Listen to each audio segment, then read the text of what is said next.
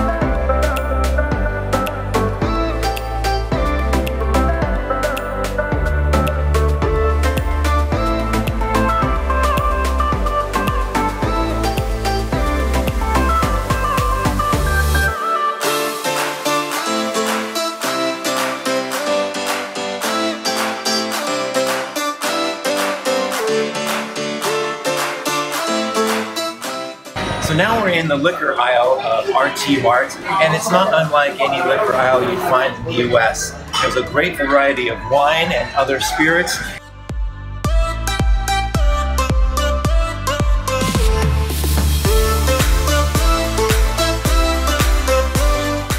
Now you're going to find something you won't find in the US, and that's the national drink of China, baijiu. Let me show you.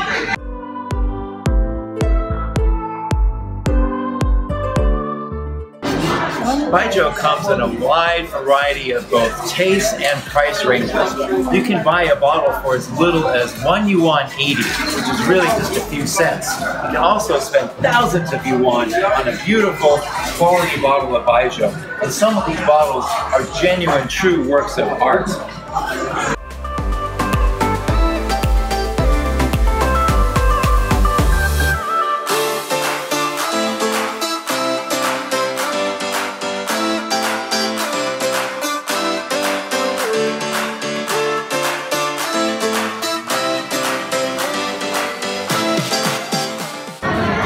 Chinese supermarkets have a lot of the same things you'll find in American supermarkets as well. There's breads, there's rolls, there's specialty breads, and there's their version of Wonder Bread as well.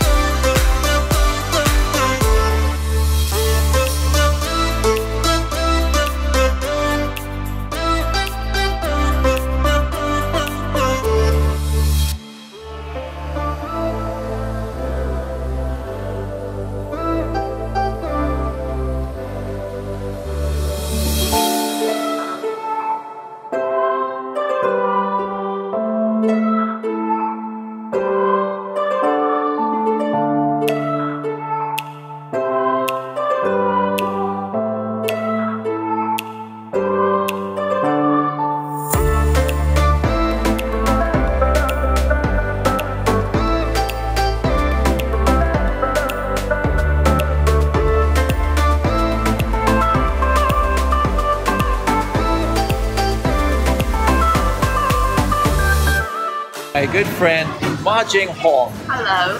She also goes by the name Natalie, and she's going to help explain some of the things that we'll find here. So my first question, Natalie, is what the heck are we looking at?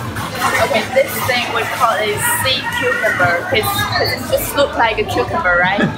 And well, I don't usually eat it, but maybe only once a month, and we cook it with a soup. So it's like it's nutritious. Nutritious, yeah. So yeah, we mainly cook it with food. It tastes like soft meat, but well, I don't like it.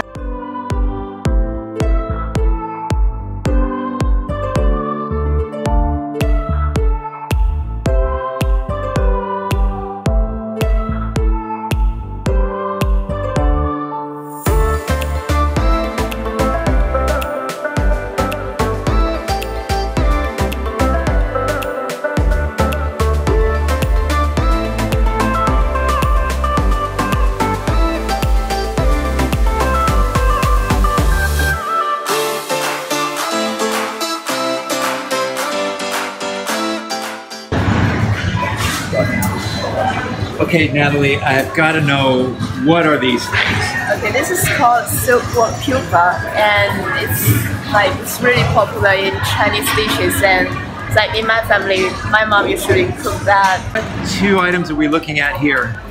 Okay, these are chilies, and we usually cook with the chilies, add them to add some flavor to the dish. And that one, I'll call it like the spicy steak, although it doesn't look like a steak, but I still call it like that. Okay, this is mantou, and it's like bread, because like in the past when people just are poor and they don't have enough money, and they will make some of this, but nowadays, because I like this too, because like they make it in different flavors, they use different materials, so it just tastes different, and it goes well with anything. So here we have some specialty boxes of sea cucumber, and they're pretty expensive. And Natalie, why are these so much more expensive? Well, I have no idea, but maybe just because they are smaller and people usually give them just as present to their relatives or friends, so yeah, they want to make it expensive. And this here is 7,800 yuan. That's about $1,100. And how much do you get for $1,100? It's like half of the kilo. We call it like 1 jin. 1 jin. Yeah, it's half of the kilo. So that's about 1 pound. Yeah.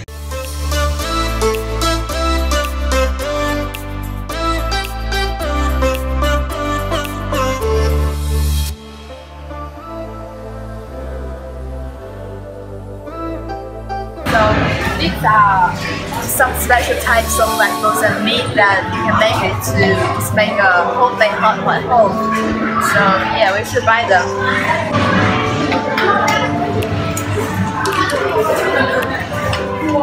This is a rack of dried fish, and one thing that's missing from this video is the smell. And I can say I'm ready to leave this aisle.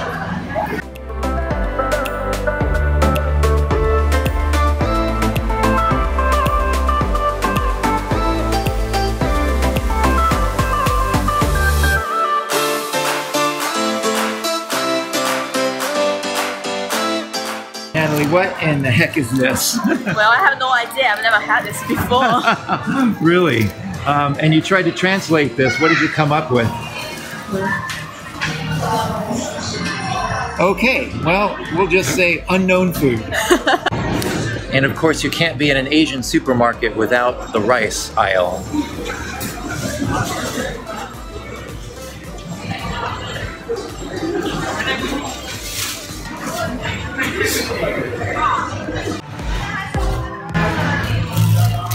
So I don't know what this is, but Natalie looked it up and it gets translated as laver. No idea. And of course they have the alter laver, and don't forget the pure organic laver.